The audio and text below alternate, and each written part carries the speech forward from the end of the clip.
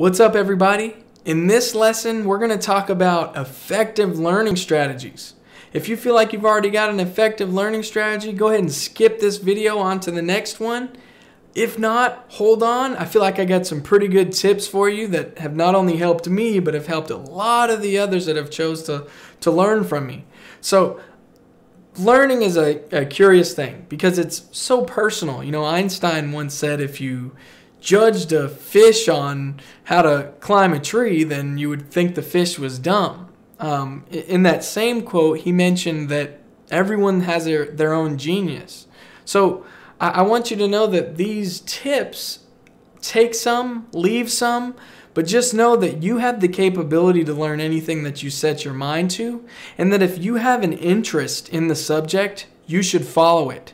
I think sometimes, I know myself personally, sometimes I'm scared to learn. It's a weird thing. I'm almost like intimidated by a subject to the point where I may not even try it. So the best thing you can really do is what you're doing right now, and you're actually taking action steps. You're trying it. You're going through this video series. So I would encourage you to, with any of this and anything you want to learn, just go ahead and start diving into whatever that is and try it. Try to start learning it.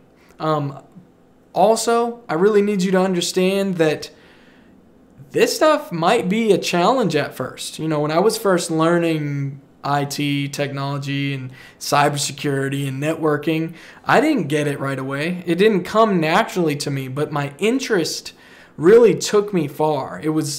I was getting frustrated, and a lot of the things I was putting together weren't working. I was failing a lot, but the interest I had and the persistence that was in me pushed me to keep going and keep learning. So I encourage you, just keep learning, keep going forward. And you know, you're gonna be kind of bad at this at first, but that's the fun of it, right? Is you're starting from scratch, or if you know, on any subject that's brand new to you, you're starting from scratch. You're not born with that knowledge. So I encourage you to just keep going, keep fighting, keep learning.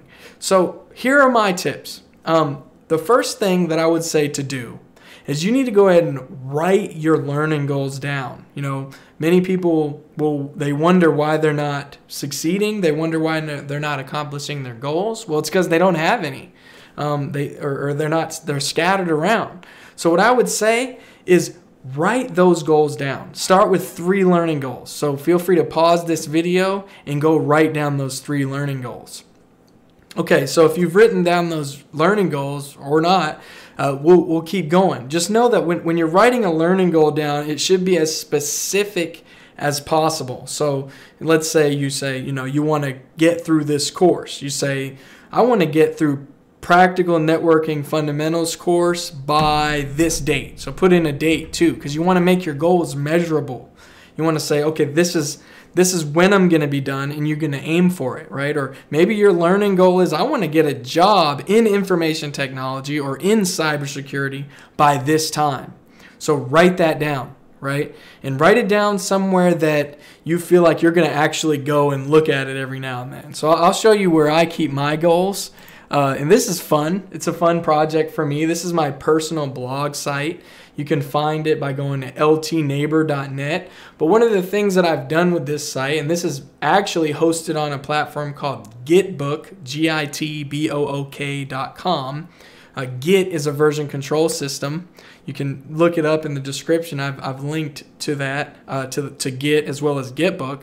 For free, you can build essentially a book online. And what I've done with this my personal blog site and my personal portfolio is I've made it out to be a book, because I feel like that's appropriate, being that I like to teach and I like to do jobs that, you know, pay me to teach. So I wanted it to kind of flow like a book. So I would recommend you try this out.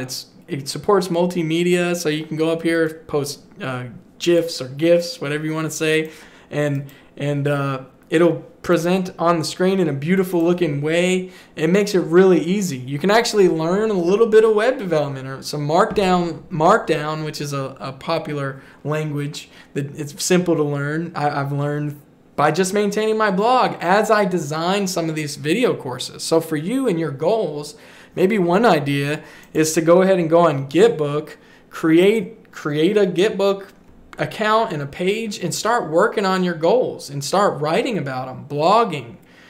So it's a great idea. Start with 3. So I know I've got more right here that you can see behind me, but I would recommend starting with 3. It's digestible and it's something that is measurable. So if you've got 10 goals, that's great, but focus on a select few at a time. I bet you're more likely to accomplish them. So there's my the first tip here. Second tip is I want you to identify learning resources. And when I say that, I mean learning resources that will, directly relate to your learning goals. So, what do I mean learning resource? Well, are there certain websites you like to go to? Are there certain social media platforms you like to go on?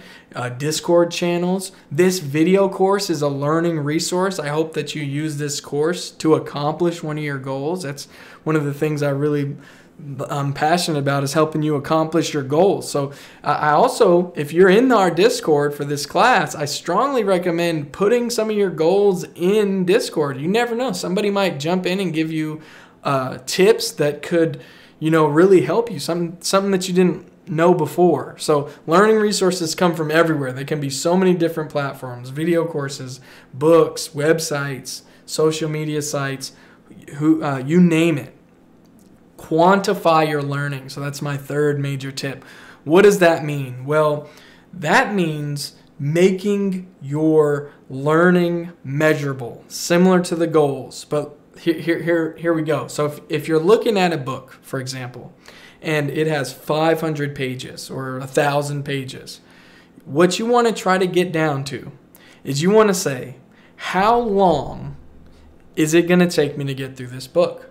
Before I started doing this, it was like I wasn't finishing any of these books. Because when I study for a certification or I prep for a course, I typically have a book I pull influence from and a video series. At least with certifications, I have a book and a video series I follow.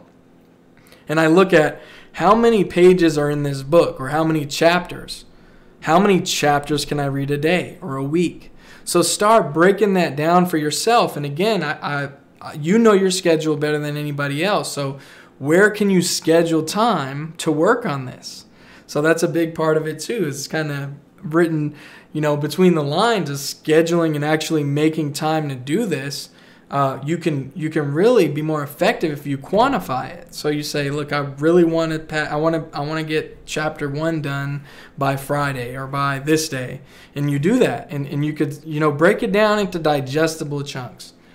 So the fourth big thing, and you're going to hear me say this a lot because I'm such a big fan of it, that is connect with community.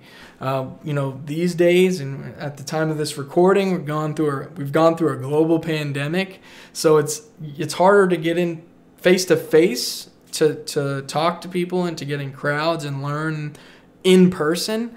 So whether when you're online, you can still connect with community, whether that's Discord, Facebook, Twitter, you name it. There's tons of social media sites you can go on and connect with community. I've found that Discord is a fantastic place to go to learn. There's a lot of great and helpful people. You meet a lot of interesting people no matter where you go. But in particular, I've found that Discord's fun because you can just talk, ask questions, share links. So go ahead and do that. Follow these 4. I challenge you to do it.